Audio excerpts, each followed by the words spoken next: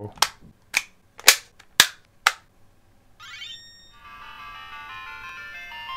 everyone, this is DungeonRPG. I wanted to make this video for a very long time, but finally, in today's special video, I'll show you guys my Wonderswan collection.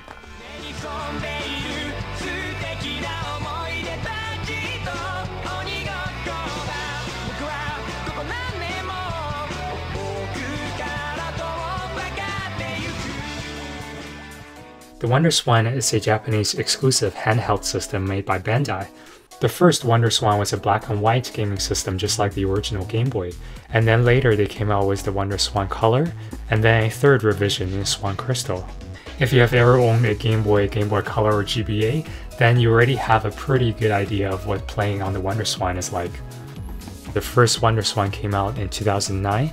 That's when Nintendo have already came out with their Game Boy Color, and then the monster titles Pokemon Gold and Silver are just around the corner. So the year after, Bandai came out with the Wonderswan Color in response. And by the time the final revision Swancrystal came out, it was directly competing with the concurrent Game Boy Advance. So commercially speaking, Bandai's Wonderswan had only a small market share compared to Nintendo's Game Boy series. I personally started collecting for the system at around the end of 2005 to the beginning of 2006. That's really when I got most of the games and accessories in my collection. I don't have anything that's extremely rare or valuable. As a matter of fact, when I first started collecting for the Wonderswan, that was just at the end of the system's life cycle, and not many people were paying attention to it, so I was able to get most of the games and consoles for extremely cheap. The two handhelds I had were the Wonderswan Color and the Swancrystal. Taking a look at the system super quickly, you can see that it has two set of buttons.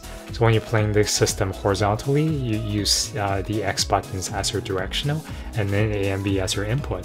One unique thing about the system is that you can also play vertically to use the Y buttons as the directional and then the X button as the input. So this will be a unique way for you to be able to play those shooters vertically. It didn't have its own headphone jack, so you need to have an adapter to plug into the extension port. It's cartridge based just like the Game Boy and the GBA, and it's powered by a single AA battery that comes with its own battery holder. And if you want to keep the slim profile of the system intact, you can also buy a special rechargeable battery pack to replace the bulky battery holder. It goes in like so. And these rechargeable batteries are actually nickel metal hydrate batteries and not the lithium ion ones, and you have to get their own special battery charger as well. Here's a super quick size comparison with the Wonderswan with a DS Lite, and comparison with a 3DS XL. It's both smaller and a lot slimmer. For the Wonderswan Color I have, it's a special bundle edition that comes with a copy of the first Final Fantasy game. And this is what the game cartridges will look like.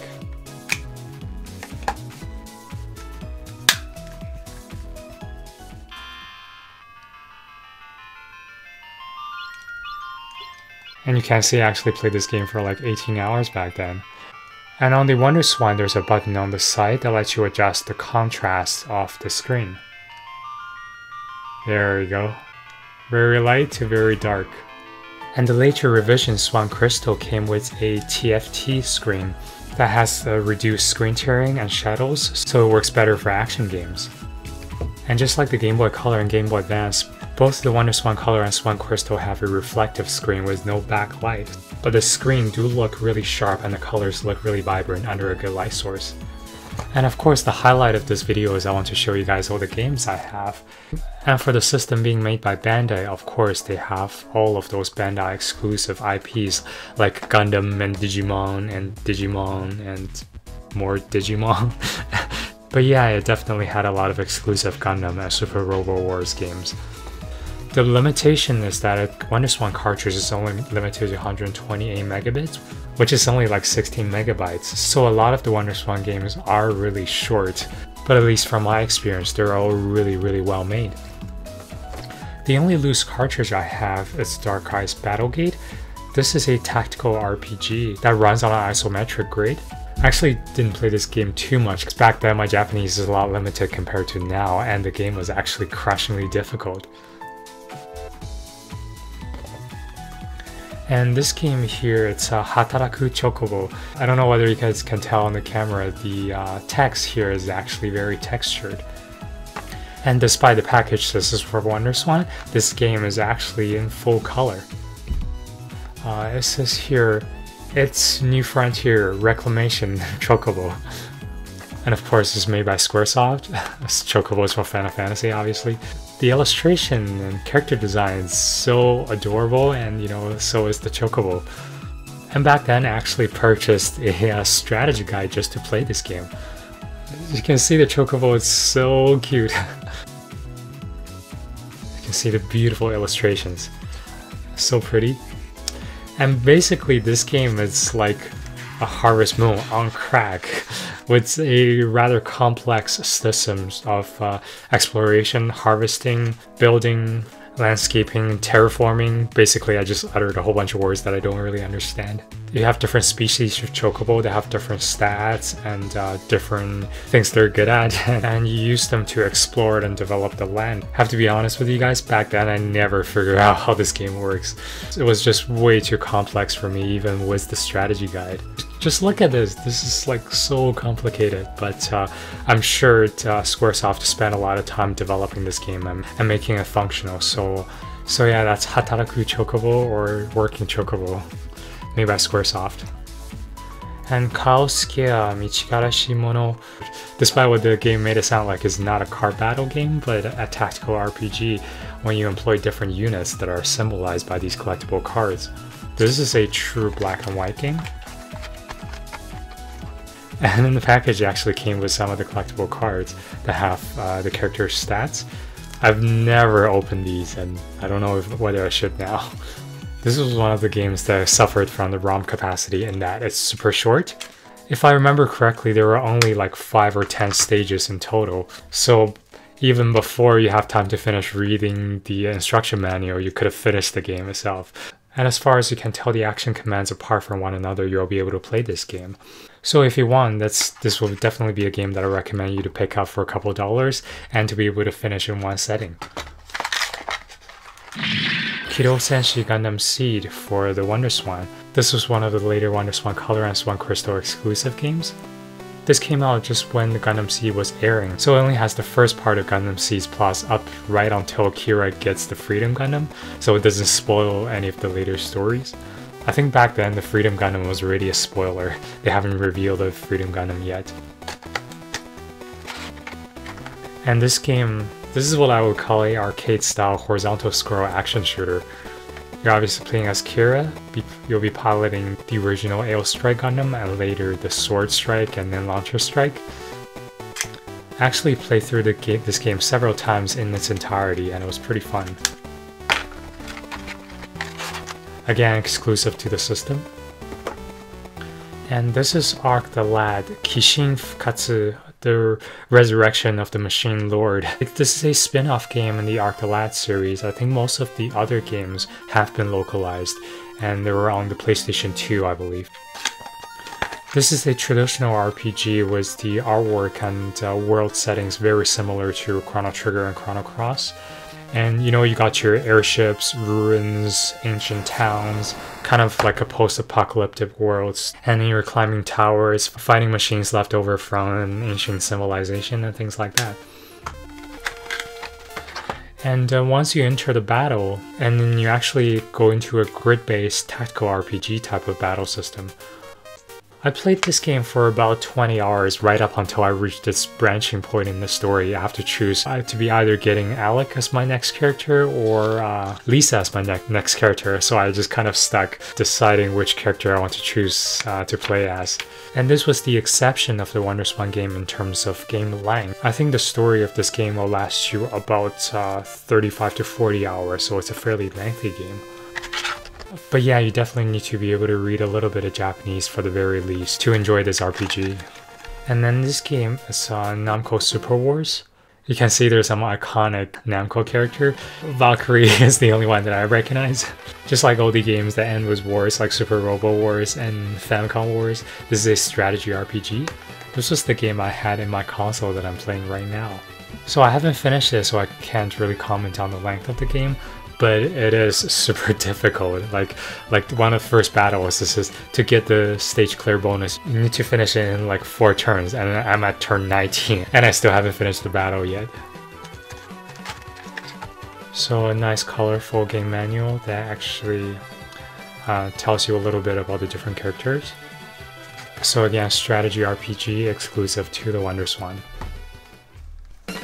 And this is Yakusoku no Chi Riviera, which is also known as Riviera the Promised Land. This was the first RPG in Sting's Dead to Heaven series. First came out on the Wonderswan, as a matter of fact. And then you probably know that later on this game got ported to the GBA, and then later on the PlayStation Portable. And it's a unique RPG where you will explore a map or dungeon with the different characters that you encounter. And the path you choose to select or take in the dungeon will actually determine how the game plays out. And all of the enemy encounters plays like your traditional RPG. I actually first played this game on the GBA, and then later on found out the Wonderswan versions was actually the original.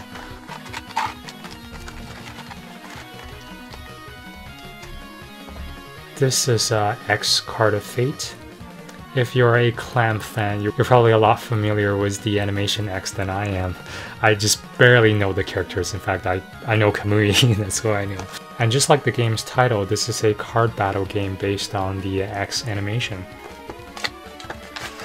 Again, this is a pretty short game that you can finish probably just in one setting. And just a funny aside, I actually finished this game when I was in my second year, I think in the semester's pathophysiology class. It was one of those like lunchtime lectures they just shoehorned in for the semester. So I was just playing X Card of Fate during the class for the entire semester and beat it.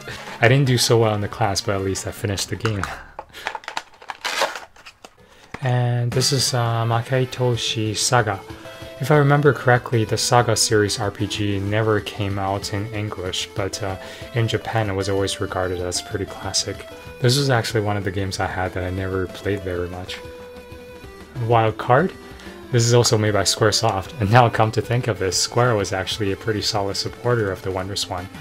This is another card battle RPG, again with really beautiful illustrations. You know, all the talented artists we had back then are probably all making illustrations for the mobile gacha games right now, so that's a regret.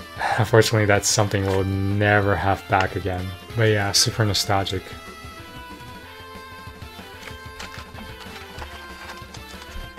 And a couple of limited edition games I have here. It's With You, Mitsumeteitai. This was a game that I always thought it was part of the Memory Off series just because the character design, but actually I don't think it's related. It's what you would call these days a visual novel or a dating sim. It has a figure of one of the game's characters inside, and you can tell I've never opened this. Random Return to Earth. This is a SD version mecha game. Again, Wonderswan exclusive. Here's what's inside the package. Inside it came with parts to a posable figure of the main mecha, and I've never opened this. But I did play the game a little bit, it's pretty fun. If you remember Super Dimension Fortress Macross on the GBA, this game plays kind of like that. So yeah, now that I've showed you guys my console and most of my games, and here are some of the accessories I have for my Wonderswan. This was the Senyu Chudenki special battery charger I had that you would need to use for the rechargeable batteries. And this is what the battery charger looks like. It has a standard plug-in. It opens like so, and you just put your battery inside. As a matter of fact, this is one of the rechargeable batteries I had that I was just charging. Let's see if this works, shall we?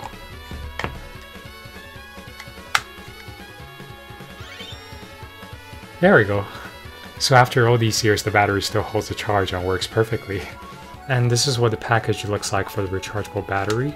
I got a black one for the original Wonderswan, and the clear green one you guys just saw, also for the original Wonderswan. And then this clear one is for the Wonderswan color. This came out much later, and actually this is the only piece of battery that's died on me. If I remember correctly, this no longer holds a charge, and I don't really know how to fix it, so I'm just kind of keeping it around as a souvenir and hoping that it wouldn't explode on me. There is a slight difference in the shape of the battery. You can see the Wonderswan Color one has a second curvature here on top compared to the original Wonderswan. So if you use the original Wonderswan battery, you'll be missing a little bit of the curvature here in the console's body, but that's not really a big deal.